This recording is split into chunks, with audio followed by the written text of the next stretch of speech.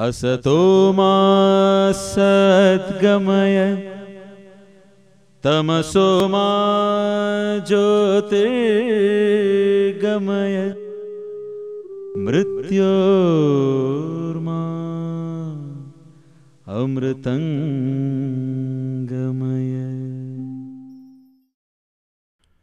From the very beginning, man was created just as any other animal. An animal with 5 gifted senses.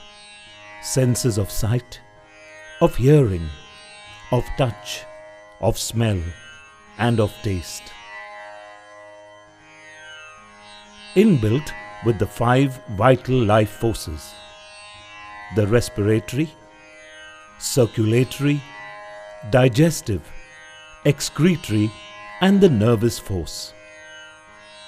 The ability of man to use his senses with these life forces enables him to form accurate notions of the operations of nature, thus enabling him to assimilate data in its raw form, churn it with his powerhouse, the human brain, to attain knowledge. Yes, the human brain and its abilities indeed puts us apart from all other animals. Further, this leads us to the theory of human evolution through knowledge, which again is broadly classified into 5 evolutional stages, leading to the top of the pyramid. With data as available facts as the base, rising as well as getting strained at every level to ultimately reach enlightenment at the peak, which is the clarity of perception attained by just a few. The Pancha Koshas, or the 5 layers of the human soul. The 5 elements of nature: fire, earth, water, air, and space, of which every particle of creation is composed, strongly leads us to the magical presence of the 5 in its abundance in nature. Be it in flowers, in fruits, in leaves, in theories, the 5, it is everywhere. The hibiscus, a symbol of purity, a symbol of new beginnings, the flower offered to Lord Ganesha, the god of wisdom and knowledge. This hibiscus too, magically, always has 5 petals, thus forming a strong base to intentionally pick the hibiscus and the number 5 as a strong guiding force, a force solely attained from Mother Nature. Goa, the scenic abode on the map of India, gifted with immense beauty. Dharbandora, the new baby on the Taluka map of Goa, an absolutely perfect location for the Goa Multi-Faculty College. The site aptly located on the Ponda-Belgaum highway, yet with sufficient buffer to retain its identity amidst nature's abundance. The location and placement of buildings on site is but a reflection of these guiding forces. To begin with, the site is sufficiently buffered from the main highway, the access to which is taken in the form of this grand driveway leading you to the main entrance gateway, a point at which you leave the rest behind and enter the Goa Multi-Faculty College, a transition that takes you into a world apart. At this central focal point, right ahead of you is placed the main administrative block, which carries your visual axis further to its 5 pyramidal roofs and to the 5-petal hibiscus flower-inspired roof of the first academic block beyond. The administrative block will be the central spine of the entire complex and hence so located. This block will only be reached by pedestrian access, with adequate vehicular drop-off points. This juncture also happens to be the central point of the 5-axis plan. The first axis being the one you drove by, the other two taking you along the periphery of the site to residential spaces beyond. The fourth and the fifth axis lead you to the second academic block and the library section, placed at the right and left of the central administrative block respectively.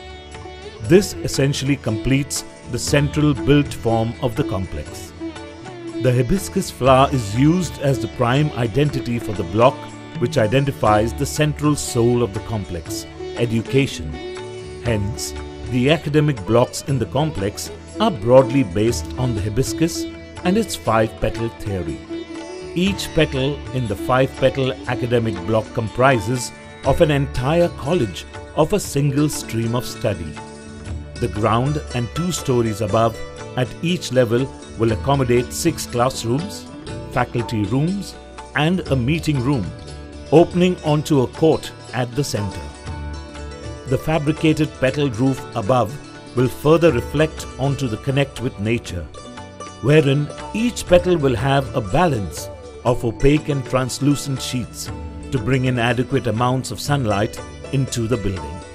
The supporting members of the fabricated petal will essentially resemble the veins of a leaf, further enhanced by creepers which will be grown onto them, bringing life into the building.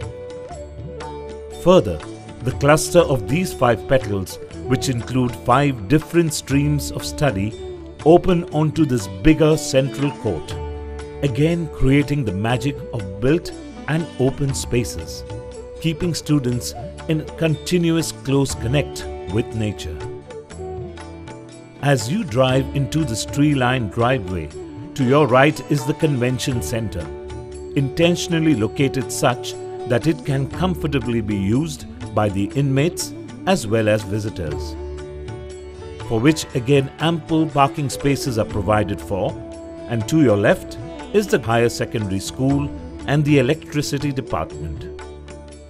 As you drive further along the peripheral axis, you are led into vast open spaces which accommodate various sports infrastructures comprising of the central open courts for football, volleyball and basketball, an indoor stadium, a sports academy, and to the extreme end is placed the amphitheatre, all of which are well serviced by the peripheral vehicular roads as well as a well interspersed network of pedestrian pathways.